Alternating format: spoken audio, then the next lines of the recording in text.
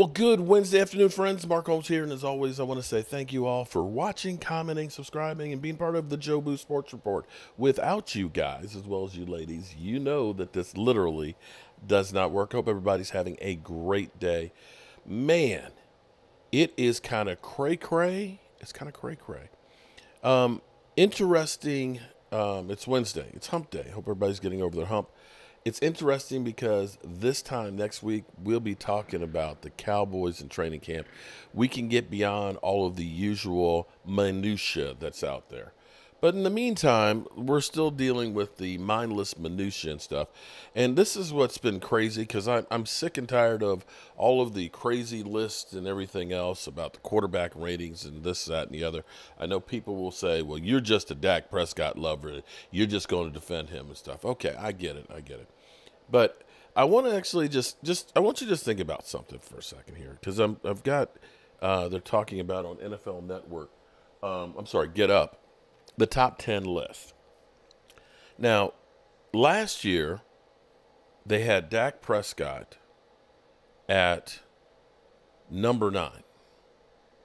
Dak Prescott had like a 66% completion percentage, had 23 TDs, 15 interceptions, which was tied for the lead in the NFL, even though he missed 4 games with the broken thumb. His rating was like a 91. And after that season, they had him at number 9, right? Engine number 9.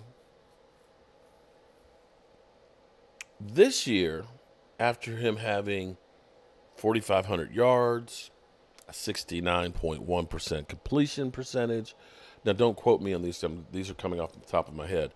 36 TD passes, which led the NFL. 9 interceptions, which was low in comparison to everybody else. In fact, like Jalen Hurts had 23 TDs and 15 interceptions, and he's left off the top 10. But be that as it may, his rating was a 105, 14 points higher than the year before. So you were 9 last year. Somehow you were an MVP runner-up, and you're 10? You dropped? How does that happen? How do you drop a point when you literally had 13 more TDs and 6 less interceptions? Let's listen to this for a second, and then I'll give you some more of my thoughts on it after their thing, because they're going to go through. Because here's what I don't understand. There's a couple ways you look at it. It's kind of like statistics, where it's mean, median, mode, modulation, where you can prove multiple things depending on the way that you do the, which one of those you use with the numbers. So is this about potential, what we think of in your career that you've done?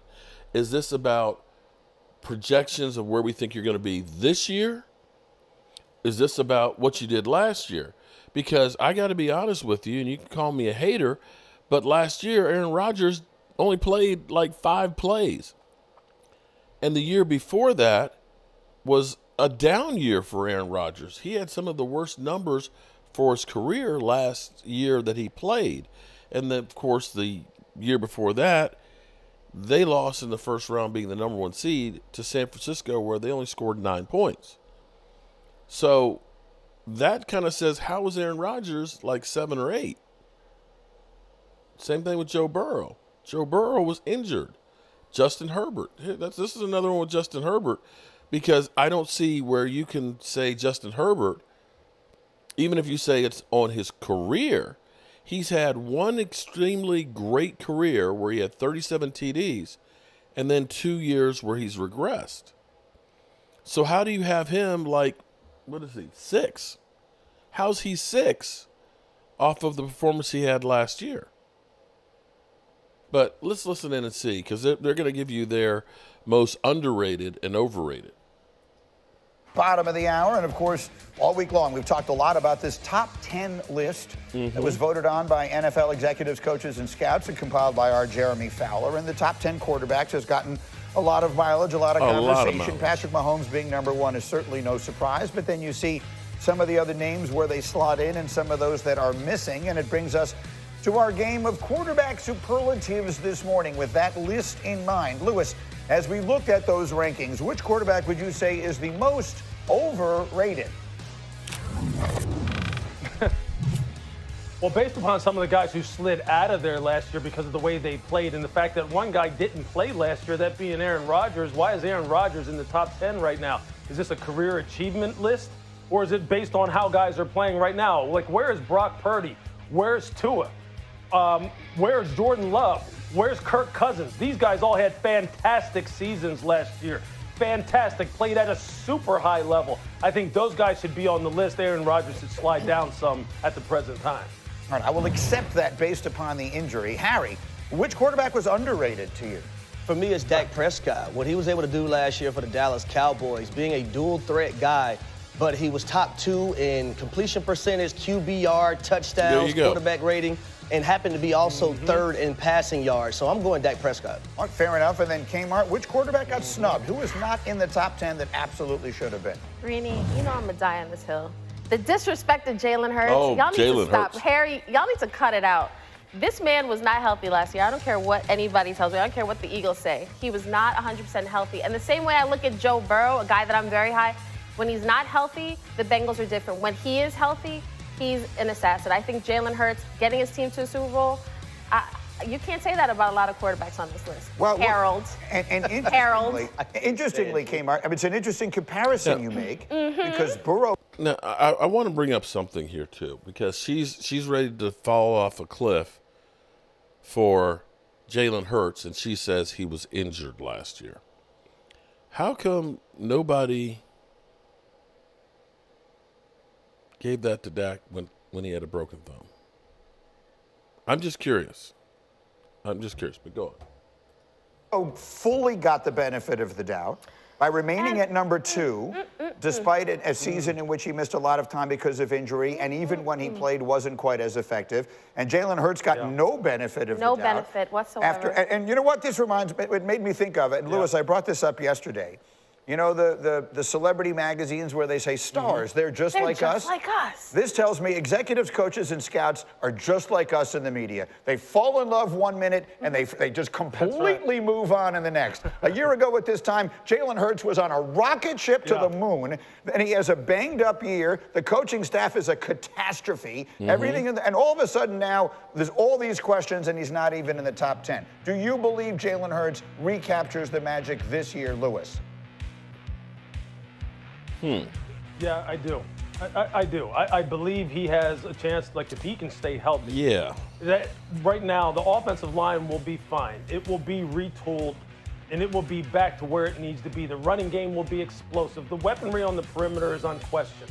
You know that they've got nothing but ballers, and he is a highly motivated, intrinsically individual who hears all this nonsense that's being talked about him. And look, we're absolutely right. He was a series away from defeating the great Patrick Mahomes, if you want to go ahead and frame football games as quarterback versus quarterback. Joe Burrow was close, to winning a Super Bowl and beating Matthew Stafford, but Joe gets the benefit of the doubt and Jalen Hurts does not. You're right. It is very subjective, just like it's going to be when we talk about Josh Allen. People love to rip Josh Allen, absolutely rip him. Yeah. And for what? And they should. Why do they? Because, look, executives are just like us, man. They have their biases, and they come out clearly in these kind of rankings. I will get to Josh Allen in a minute, but here's what I'll say. The complication of this list, and look, Jeremy does a great job compiling it every year, and as I always say, God bless him because it gives us great stuff to talk about. But there isn't a consistent reason for choosing people. So if we're exclusively saying who had the 10 best seasons last year, then I would understand Jalen Hurts falling out of it. But there is no way in the world that you would take 10 quarterbacks on your team before you would take that guy.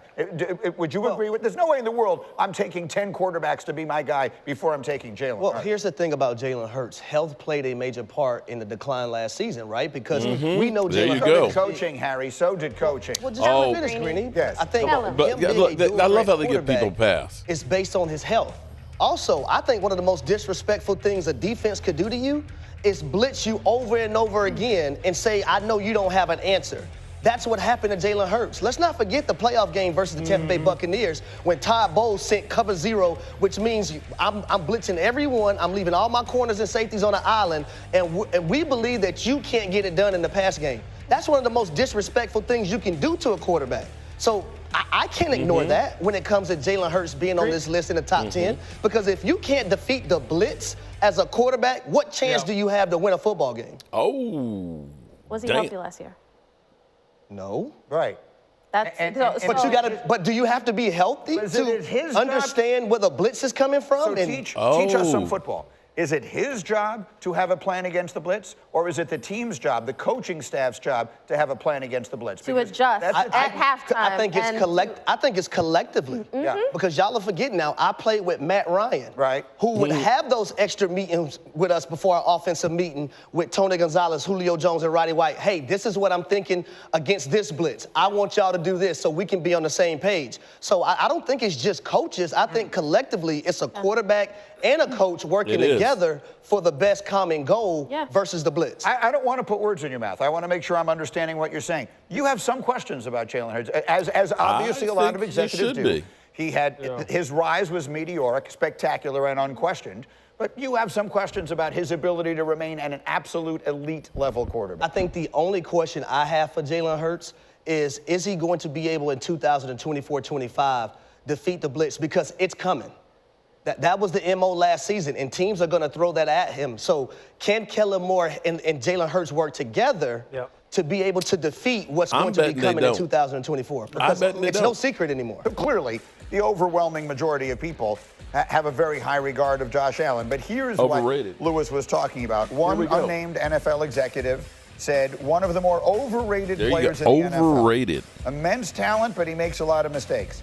He's underdeveloped at winning at the line of scrimmage, tends to lock onto targets, more of a thrower than precision passer, forces throws into traffic. Louis Riddick, I want to do a two-part question to you. Let's start with the first. Do you believe that Josh Allen is one of the more overrated players in the NFL? Yes. No,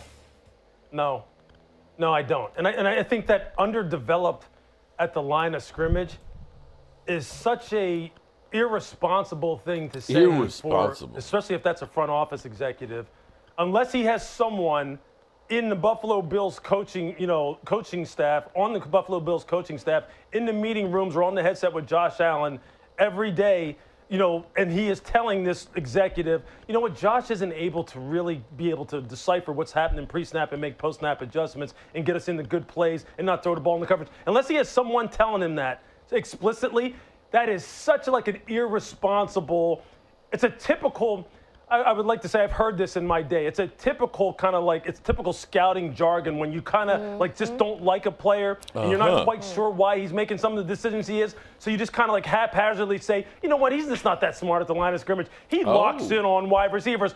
Well, no crap, he locks in on wide receivers sometimes. Sometimes he looks at the guy because the guy's coming open, and he throws it to, like, wide receiver number 1. So it makes sense. It's like every play, he doesn't have to find the 5th option in order for you to believe that he doesn't lock in on number 1 wide receivers. See, this kind of nonsense here, without a guy saying, hey, look, why don't you show me the film that you watched and tell me how you came to this conclusion? This is why this kind of stuff, like, this doesn't mean anything to me. This doesn't mean anything to me at all. Josh Allen, I can tell you this. I know teams like the Kansas City Chiefs, right? When they went up to Buffalo and played Kansas City, they were scared to death of Josh because of just how physically imposing he is and how he can make up. I'm going to leave it right there. So, it's controversy all over the place with this list. And I'm just pointing out that I don't see how you go from 9 with terrible numbers to 10 with great ones. Nobody's going to be happy with this except the person who came out with the list, because controversy sells. All right, good people, I got to get ready for Dan Salio, and it'll be... Are you not entertained? Are you not entertained? Is this not why you are here? Peace.